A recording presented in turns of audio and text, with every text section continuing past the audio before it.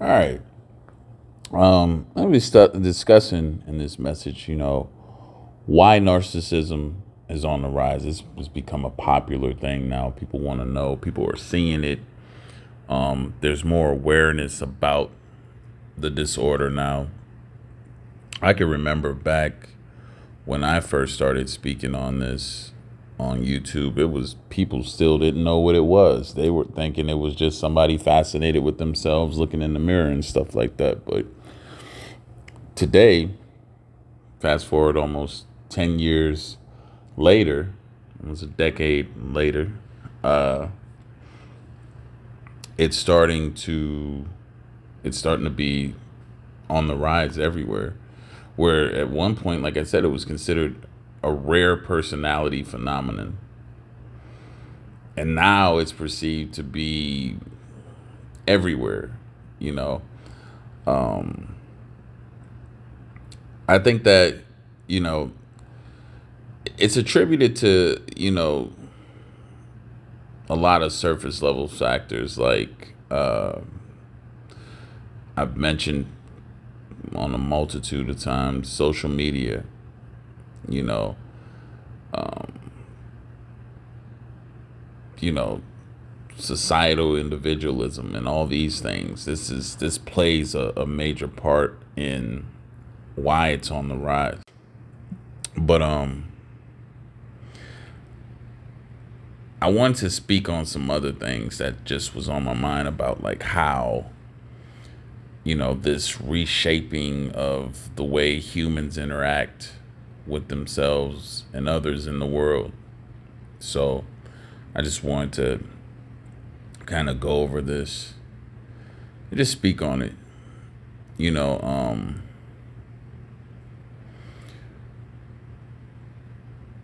I guess, just looking at over time, when you look at and you study like how societies were back in time, a lot of them had collective identities, emphasizing more on community and shared values and cooperation and stuff like that of people coming together. And now where individualism has really promoted more of the self promotion and over collaborating and all of these things, we see higher levels of elevated self-worth, which is one of the narcissistic traits.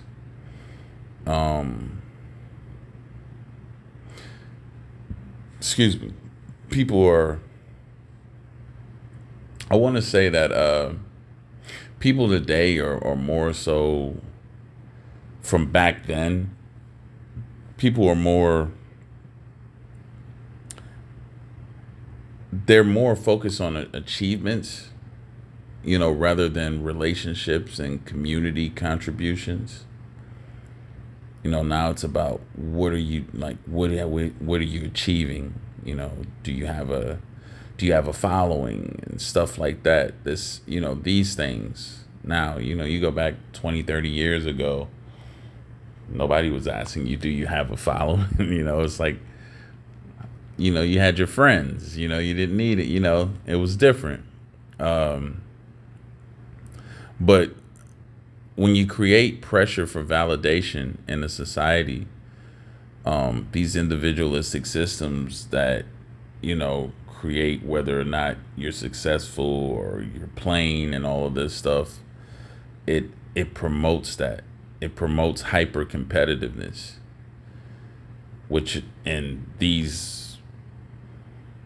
today's modern society brings out a lot of this narcissistic behavior, right? Because everything is all about competitiveness and what do you have? How many followers do you have versus, I've heard this stuff like somebody would be like, oh, they only got 1,000 followers. Like this is on other social media stuff, not just YouTube, but, so if you only have a little bit of followers, you're not about anything. You're worthless. You know what I mean? And if you have a lot of followers, oh, you're good. But it creates, when you have hyper competitiveness, it creates the, well, it brings out more of the narcissistic individuals that feel like, well, I can compete because I'm able to create a character that people will accept.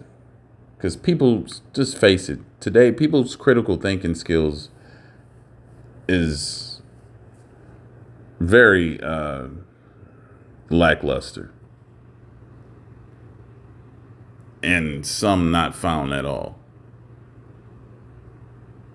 You know, and this is why narcissists can fit in this type of way that society is because it gives them the ability to aggressively market themselves to stand out. They're good at that. They're good at creating personas and characters that people are going to like, that people are going to be drawn to.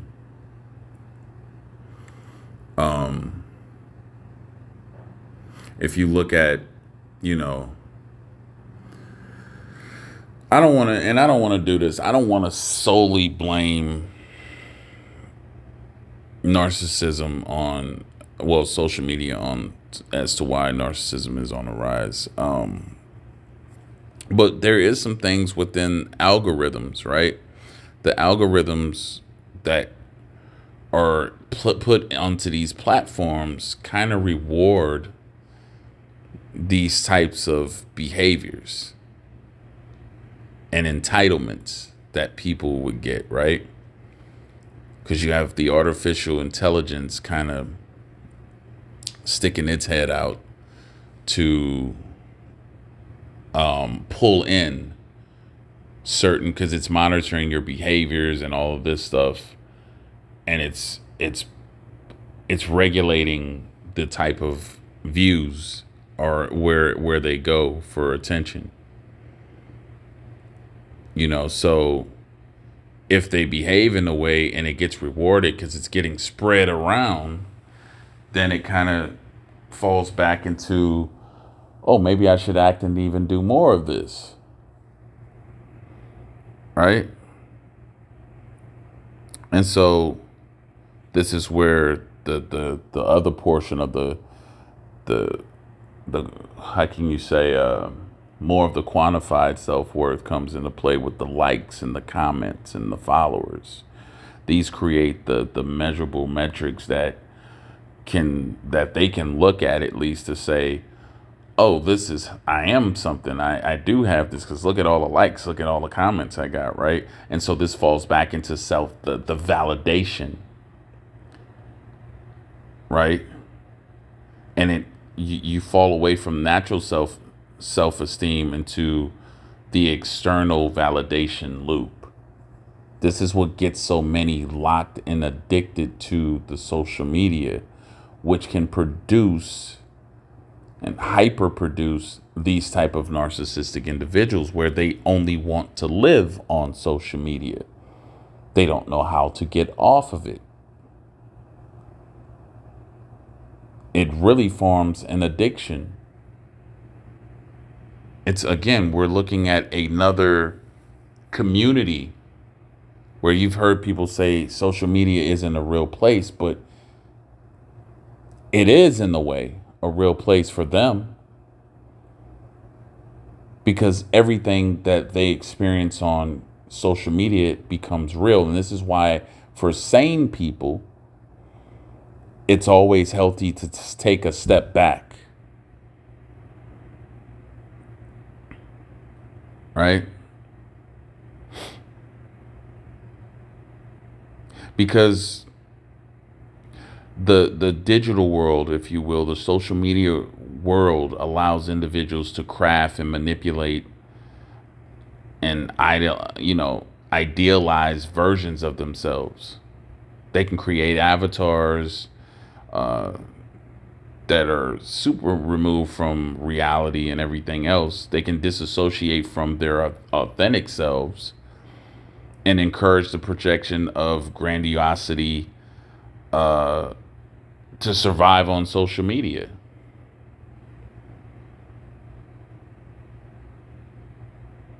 And over time, the disconnection between the true self and the online persona can seep into real world behavior, leading to that same exaggerated narcissistic sense of self-worth.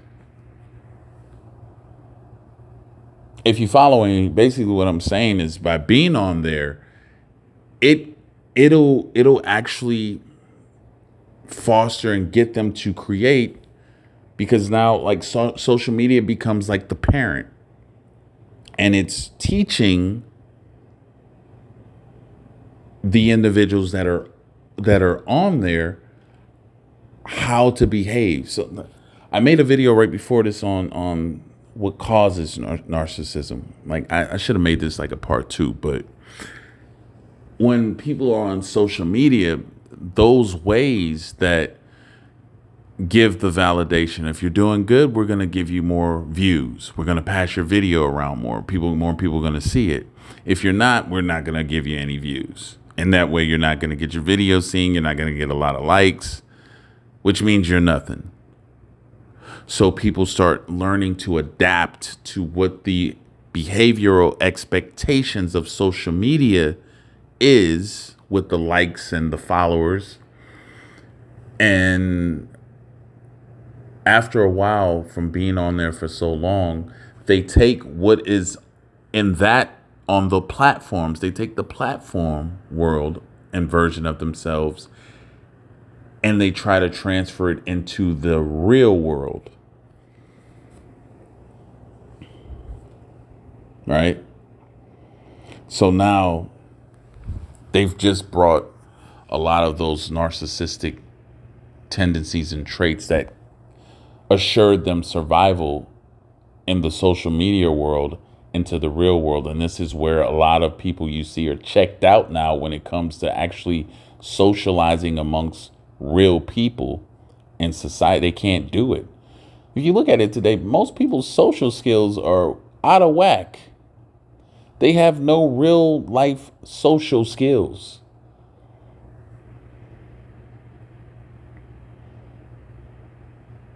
You know, they lose their identity online.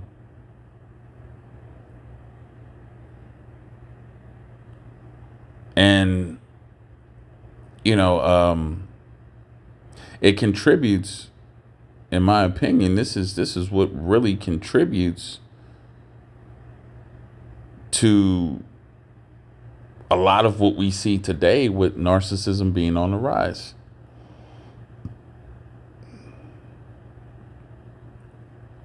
You know, you got today, it's so much digital stimulation, which, you know, there's been some studies that shown that it alters brain chemistries in ways that promote narcissistic traits.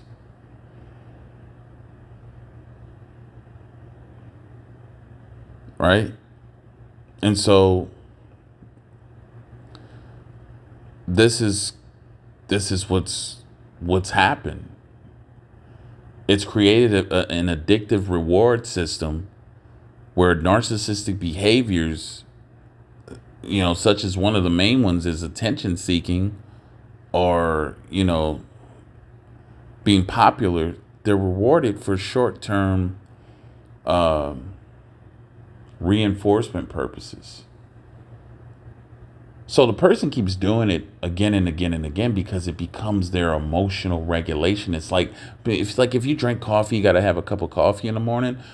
Well, it becomes the same way for somebody that's with the social media. It's like they got to get, first thing some people do is wake up and they're on their social media platform.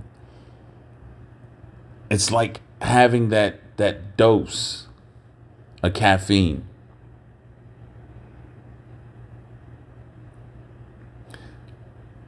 The whole thing is over course of history, if you look at it, and there's been studies on this as well, face-to-face interactions teach you empathy. You take out people's ability to socialize and interact face-to-face,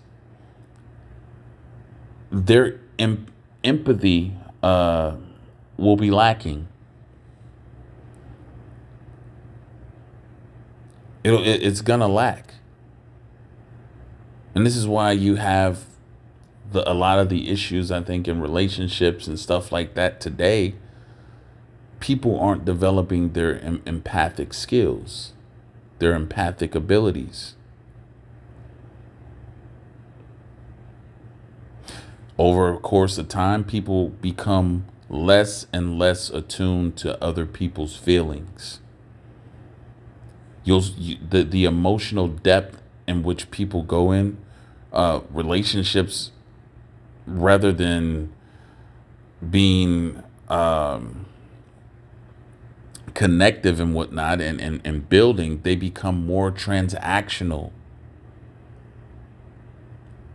All relationships start to become transactional. And this is what you're seeing today. And so, yes, I don't want to totally blame social media, but it does have a high point of critical involvement in the making, perpetuating this state of narcissistic behavior. And you're going to see more and more of it, because there's millions that are on social media now. And you have to have a certain balance with it. Just some thoughts I wanted to pass on and share. That's all for this message, folks. If you like, please consider to subscribe. Until next time.